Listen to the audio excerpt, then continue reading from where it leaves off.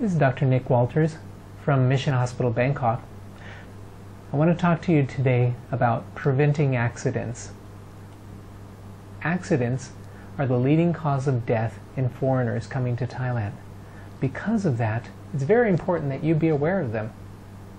The number one cause of accidents that I see is in people who have been drinking a little bit. They go out and drive a motorcycle. It's important for you to realize that it is just as dangerous to drive a motorcycle under the influence of alcohol in Asia as it is back home. Don't do it.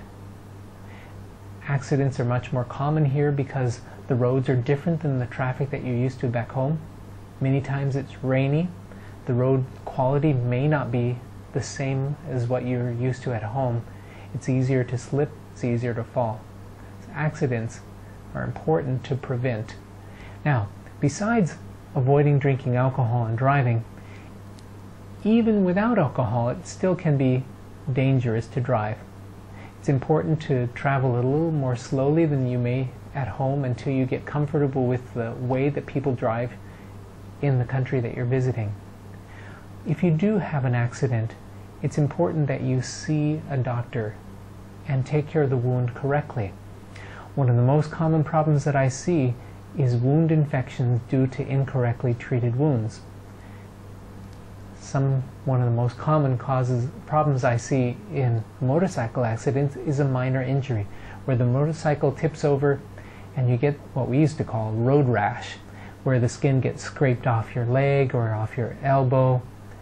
If this happens to you, no matter how uncomfortable it is, it's important to wash the wound thoroughly. The roads in Southeast Asia, because of the heat and humidity, have much more bacteria than you would expect back at home, and the wounds are much more likely to become infected. It's also important that if you have not had a tetanus shot, to get a tetanus booster by going to your doctor. Clean the wound carefully and thoroughly, and then you need to have daily dressing changes of that wound. You can do them yourselves, but if you begin to see pus in the wound, redness around the wound, you need to see a doctor, because this is one of the ways that many people have ruined their holidays, is by getting an infection, trying to take care of a wound themselves, but it becomes infected. A seriously infected wound can end up causing you to be hospitalized and cause you to spend all your money on being in the hospital instead of enjoying your holiday.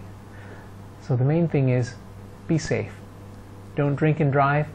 If you do have a wound, take good care of it. Clean it thoroughly and dress it daily. I hope you travel well.